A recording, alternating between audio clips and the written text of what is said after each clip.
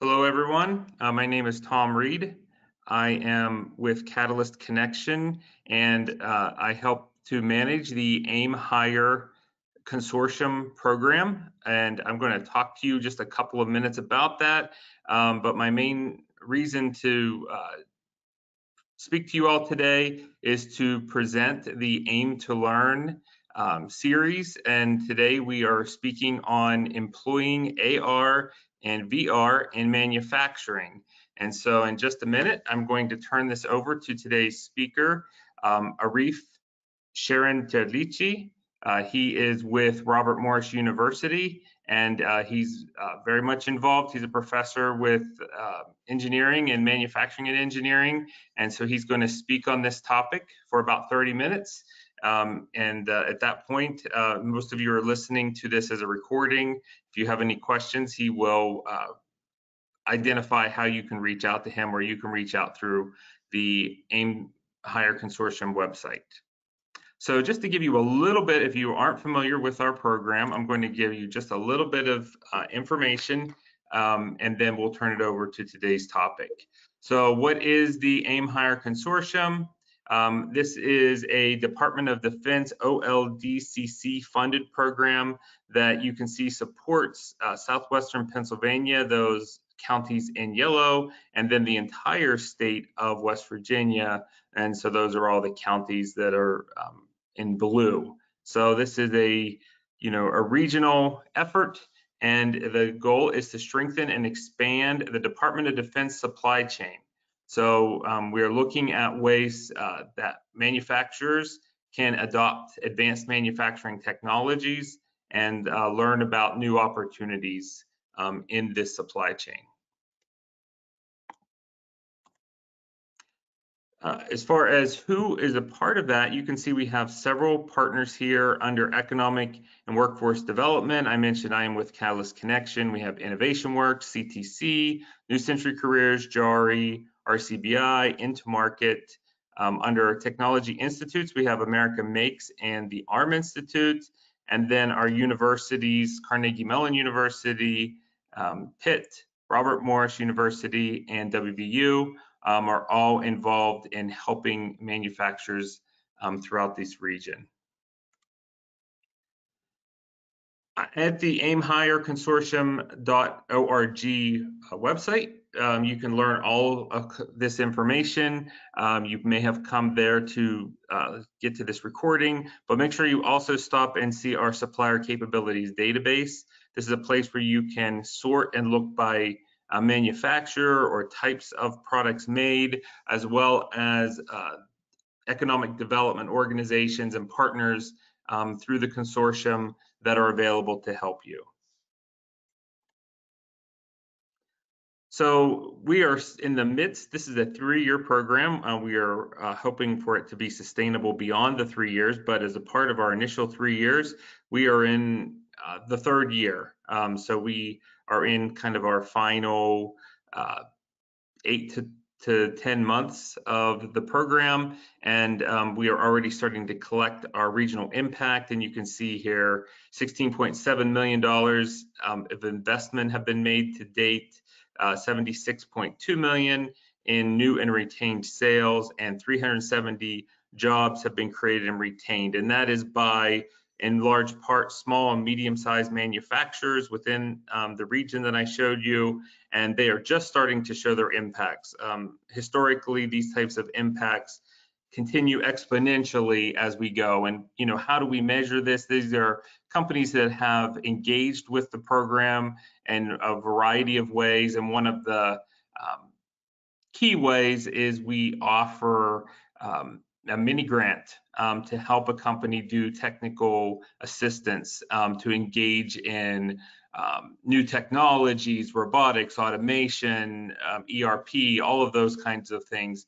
And so when a company does a project like this, they agree to give us to do 3 annual surveys on impact. And so these are the kind of numbers that they're giving us, and that's just starting to come in. We expect this to go to see even bigger impact in the next couple of years following the initial run of the program. I just also wanted to invite you to our next webinar, our Aim to Learn series. It's on February 9th. It's the title of it is Reality versus Hype.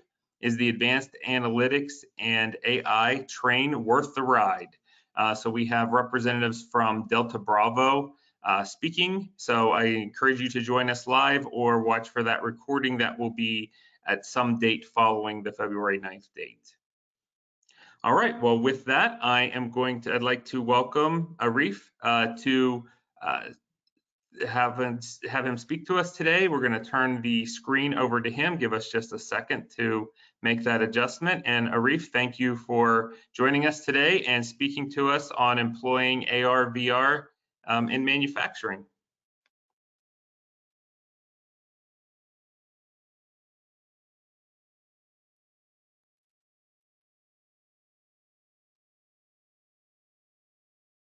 Yeah, look, I see you're getting the screen up and it looks like it's all full screen and ready to go.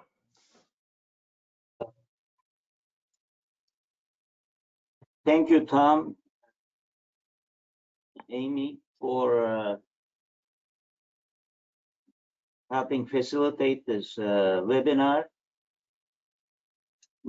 Just like Tom said, my name is Arif Şirintelikçi. I'm a professor at Robert Morris University, and I will present on employing multiple realities, mainly AR and VR, in manufacturing.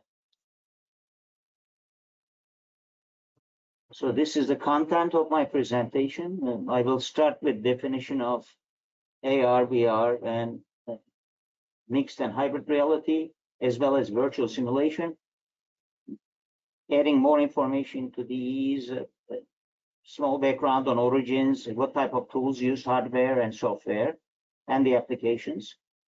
I have a small section on comparing and contrasting extended reality hardware. And again, the word extended reality is basically about, stretching the reality by using different means. So that's where the extended reality is coming from. I'll be using different terms and I'll try to define them as we go along. I have a separate section on industrial applications, and we will end with conclusions and future directions, some on technical aspects, technology, others maybe on applications. So if you look at the mixed reality spectrum, on the very left, you see the real environment. So that's the world we live in, real environment. Then we can start imposing things to the real world, like the Pokemon Go game, exposing some of the, parts of our real world by augmenting features to it. So overlaying, superimposing. Then we can move towards the, more virtual worlds with virtual reality or augmented virtuality. And then there is the whole virtual world. I will try to cover, again, the 3 out of the 4, and about the real environment. So the first thing I'm going to be talking on is the virtual simulation before I get to AR and VR.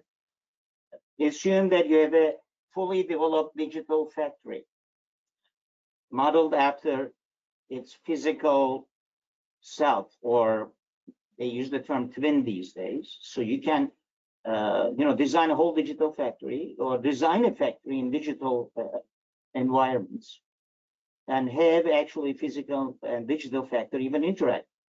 So this digital factory will have machines, material handling mechanisms, storage areas, even the digital humans or workers in it. We call them digital mannequins.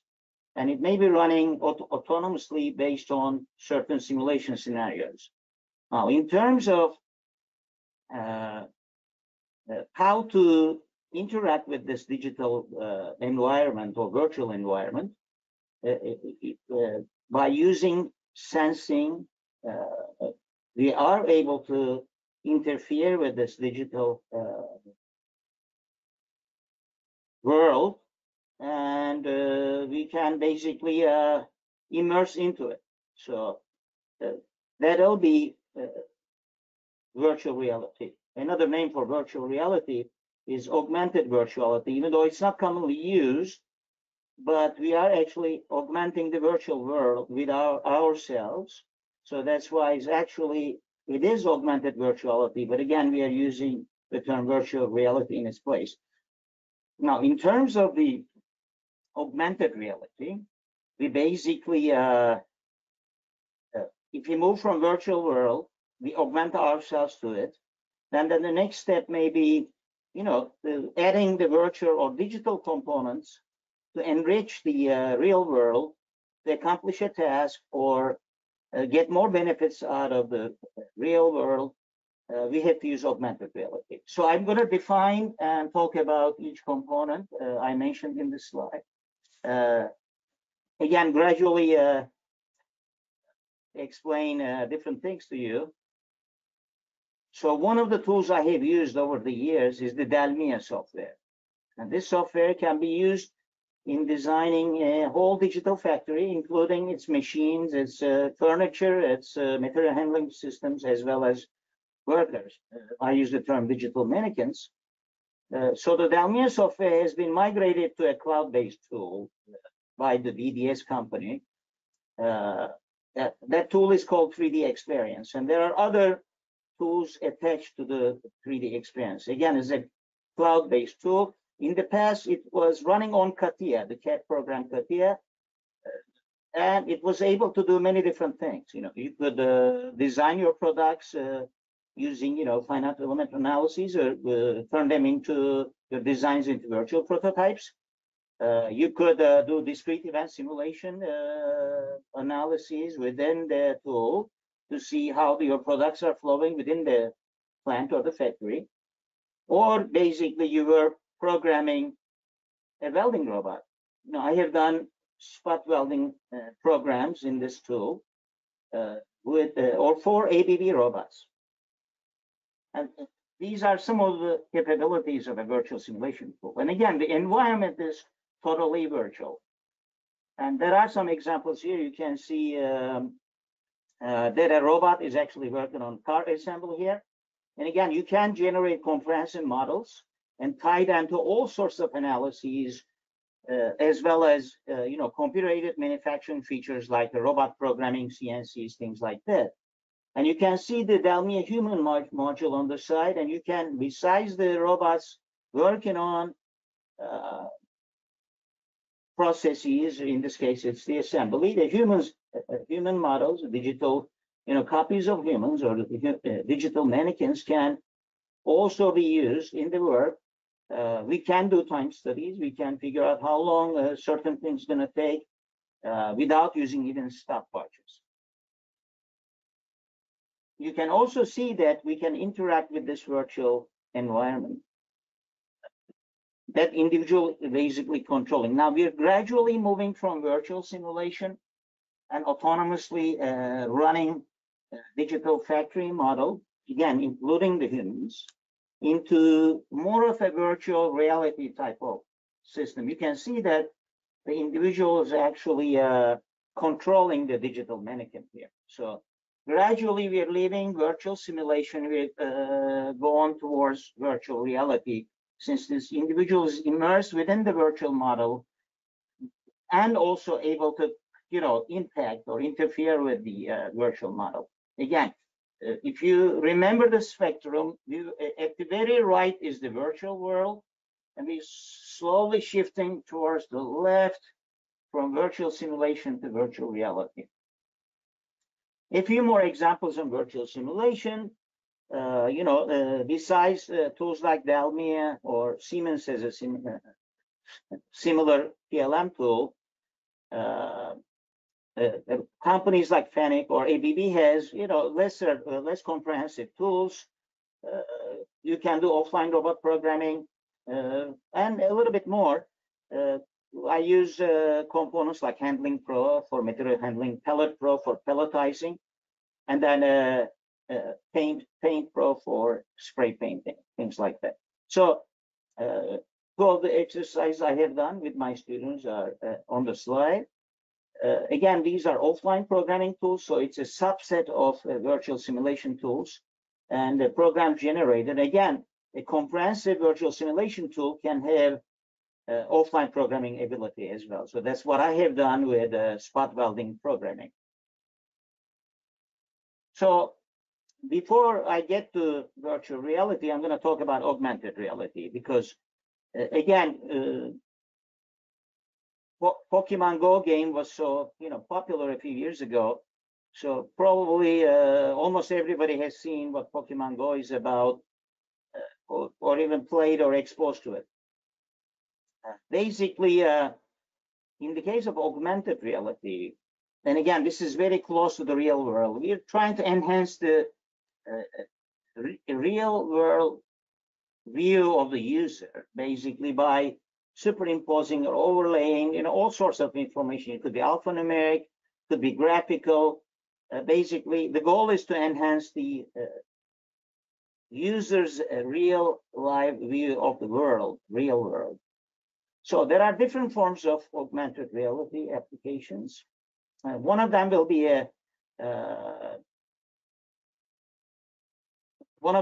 using a target image or a marker. You will see these in a little bit. Usually when the camera of the smart device we are using or the computer, if it sees this marker or image, a predetermined shape, it can bring up all sorts of information. And that could be, 3D-dimensional graphics. You'll see from my examples. And we call that reference image, target image, or marker. And again, it has to be seen by the AR applications camera. Once the software identifies that target image is there, the additional information is pulled up and basically overlaid or superimposed on the real world view. Now, you can add animations to your AR application. So basically, after seeing the target image, the software can pull up an animated 3D image. So basically, this will be moving. You'll be moving in a predetermined, using predetermined set of motions that could be generated in SolidWorks. For example, that could be a motion study from SolidWorks, but there is no interaction possible. In the third kind of augmented reality, you can add the control script. Basically, you can have different animations controlled by different, keystrokes. You can use joysticks, you can use different keys. So you can pull up an animated image. Again, different animations are possible using different, keystrokes or interference from the user. There is also the AR applications being done without target images. We call these markerless. And again, something like the Pokemon Go in reality is a markerless application. There are different ways of doing this, including using location and points of interest and things like that. So this doesn't include a predetermined marker. So a few examples of augmented reality. I have included some of the simpler ones, and we will discuss what else are being done by some of the major companies in the coming slides. But before I get to my examples, let me still introduce you some applications. So this can be used in product and machine design, design feasibility, especially simulation and design analyses, safety area, especially the hazard analyses, and again, training for all sorts of things. That can include maintenance and safety. Now, the couple of the examples given in the slide here, one of them is this simple AR app that you can see the target image. When the camera of the phone recognizes the target image, immediately gives the use instructions for the vertical bandsaw. And you can add safety features to this as well. The other example is a 3D-dimensional parts catalog. And again, this type of thing is very common. The goal here was, again, the first one is a very simple AR application. It says target image and no animations, no interaction interactivity included. The second one has both animations and interactivity included. You can see the virtual rotate button there. So basically, when the camera sees different parts in this one AR application, from a 2D image, it can pull the 3D image of the CAD file of the part, and it can also, enhance the view with additional information, dimensions, tolerances, things like that. Again, this is just a fastener here, but so this app can identify so many different parts. So it's we're calling it a 3D digital parts catalog. And both of these are done at Robert Morris in simple parts projects. So in terms of the history of augmented reality, naturally, it is originated in the early 1900s about targeting mechanisms. Then you saw the same type of thing being applied to, military fighter aircraft and helicopters. You'll see head-up displays and things like that. And the development finally shifted into gaming industry and industrial applications. And last few years, we're seeing a lot of attempts on employing this in manufacturing. Now, I have 3 different definitions here in terms of, since the displays are involved with the AR system, so you have to somehow, overlay, superimpose the information onto the user's real life view. It could be a pilot, it could be a worker at a factory. So 3 definitions are critical to mention here. Presenting a single image to a single eye, that's what we call monocular. Single image to both eyes, we call it biocular. And separate viewpoint corrected images to each eye, we call it binocular.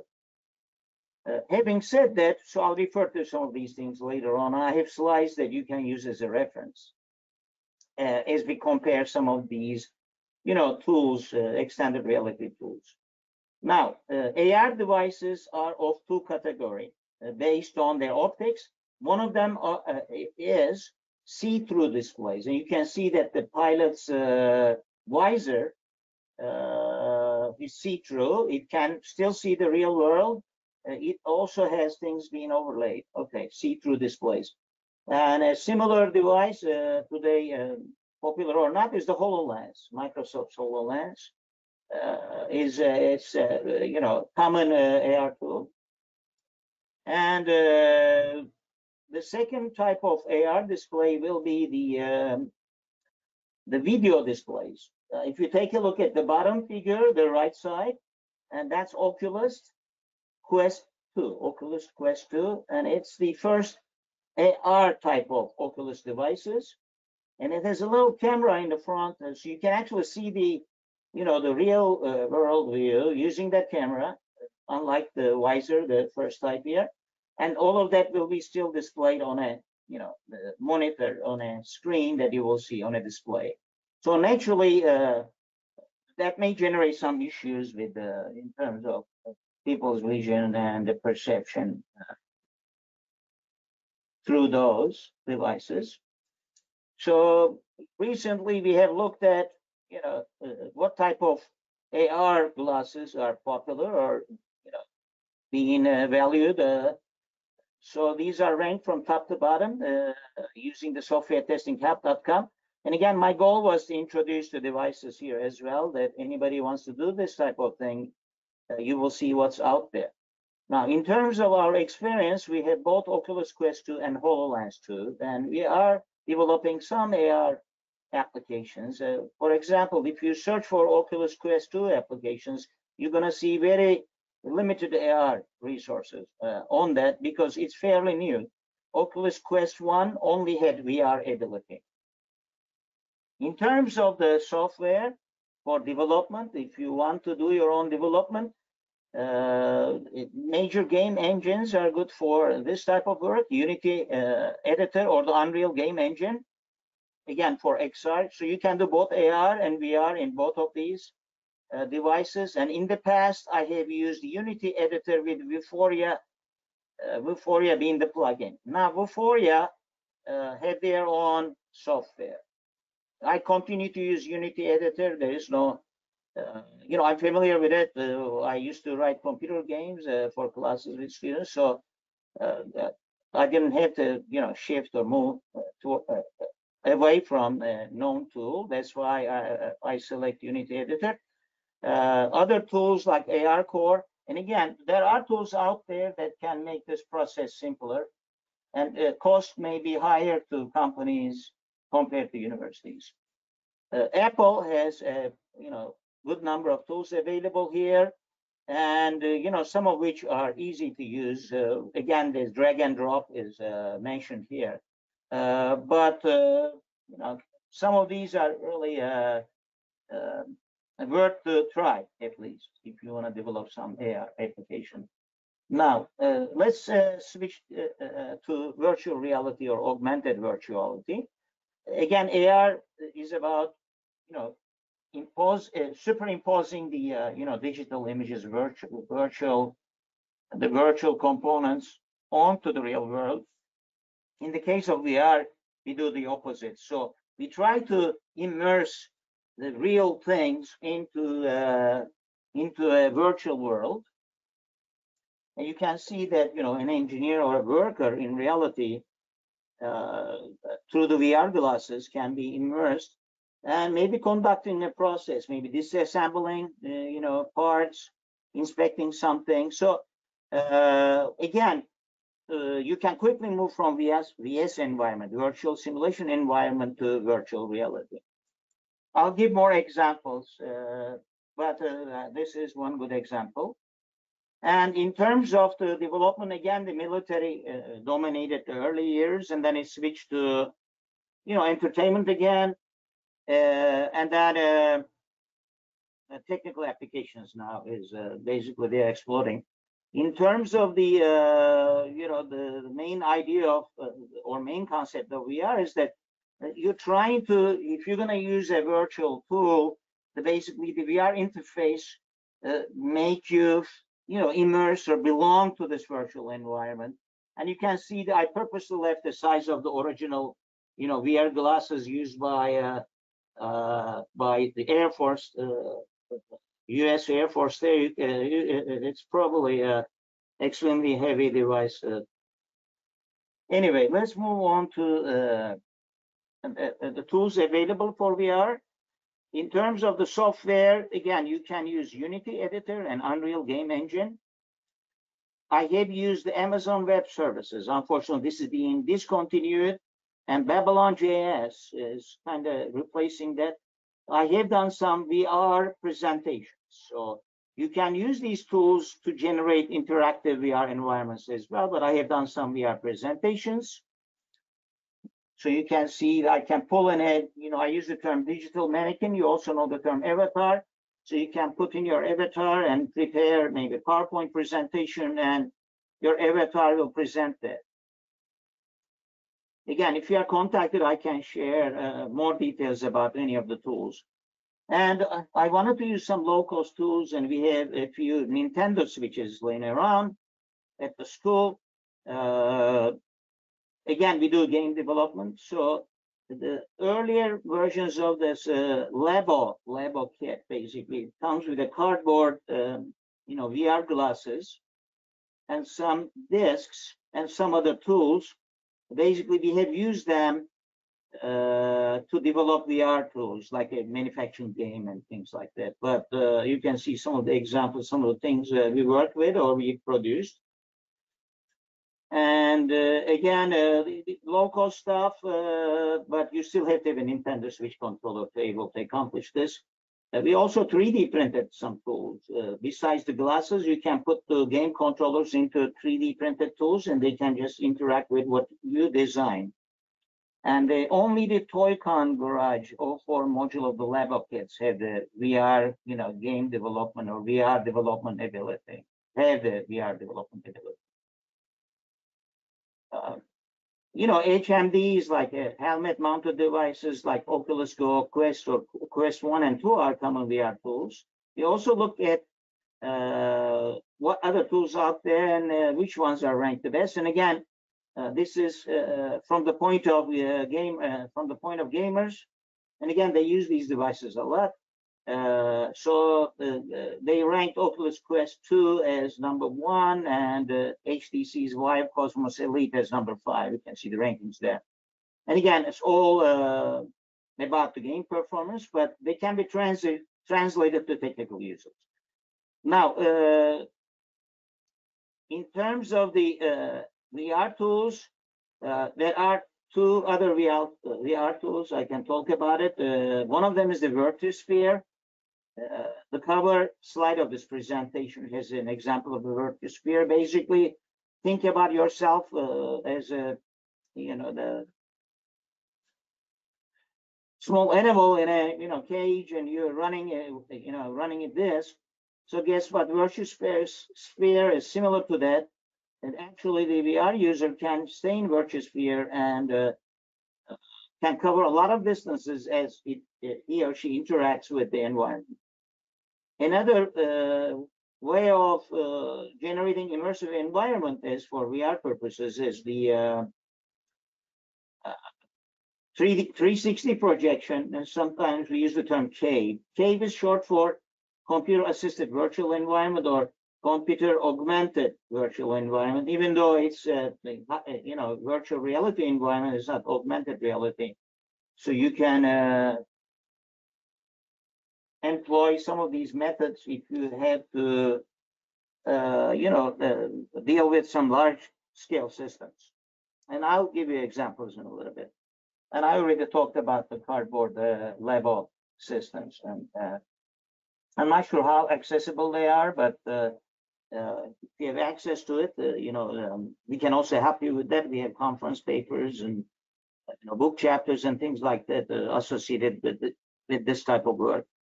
Now, in terms of comparing and contrasting XR hardware, so Oculus Quest 2, sorry, has a 6 GB RAM with a storage capacity of 128 GB or 256 GB, while the HoloLens has 4 GB RAM with a storage capacity of 64 GB. And again,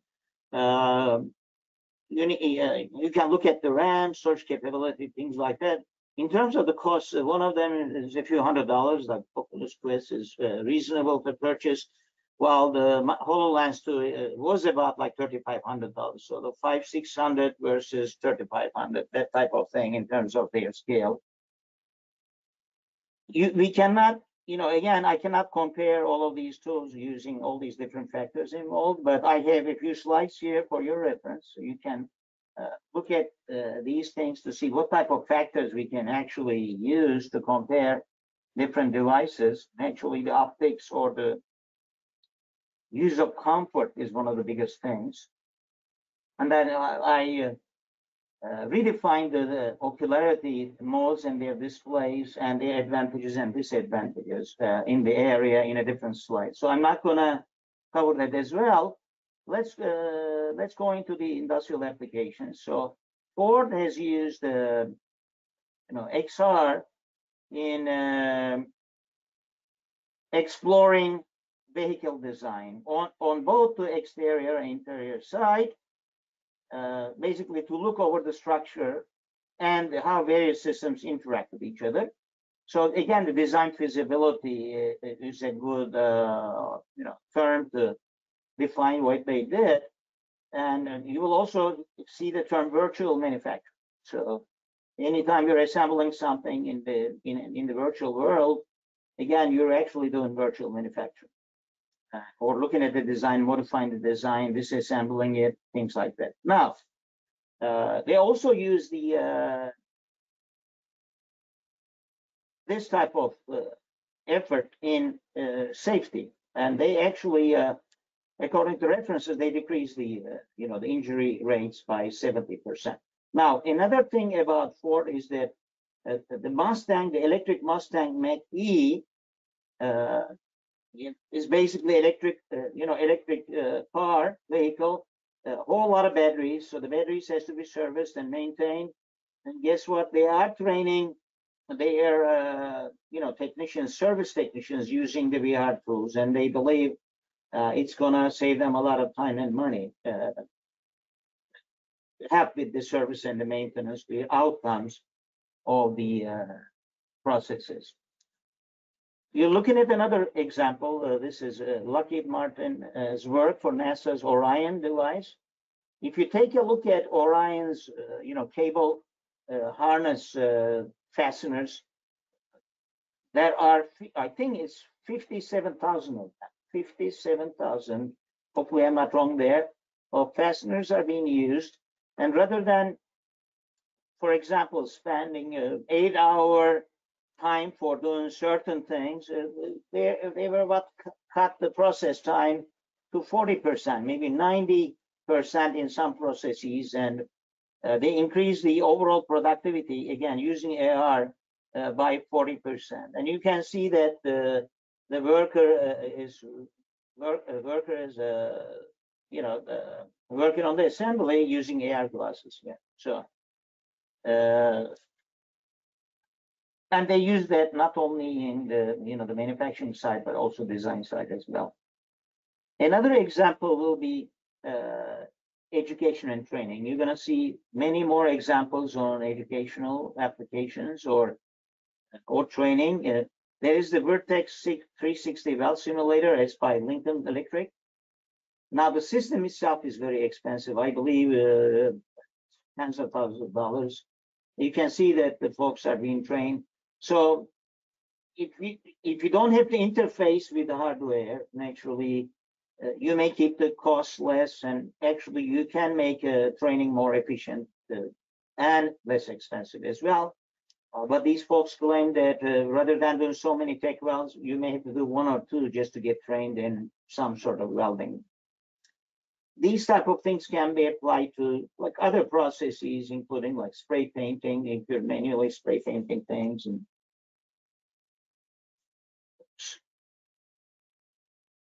we went the wrong way. Now, in terms of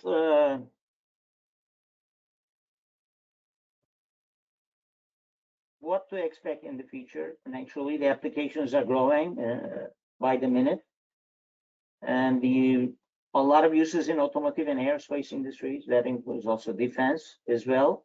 We're trying to conserve materials, save time, lead time of development, lead time of manufacturing, trying to generate a safer workplace.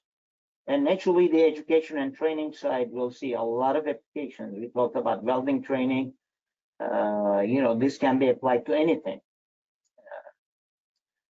Design advisor for assembly operations, for example, not only for welding. Carnegie Mellon, I believe, is doing some work in that for the digital and again, all of this will definitely have, if we can overcome that, overcome the burden of the initial investment. And again, there are a lot of tools you can utilize, lower cost tools, and you can find a means to do a lot of good stuff using lesser resources. There is going to be a lot of technical developments. DARPA is looking at corrective lenses, contact lenses being used as glasses, use of 3D sound. Again, a lot of these may be sounding much fancier for gamers and things like that, but the use of sound, the use of different optical tools and stuff like that, including holograms. We may see more holograms, for example, looking into. You may see them in sci-tech shows and movies and things like that, but we will see more holograms designed in different ways. Now, I have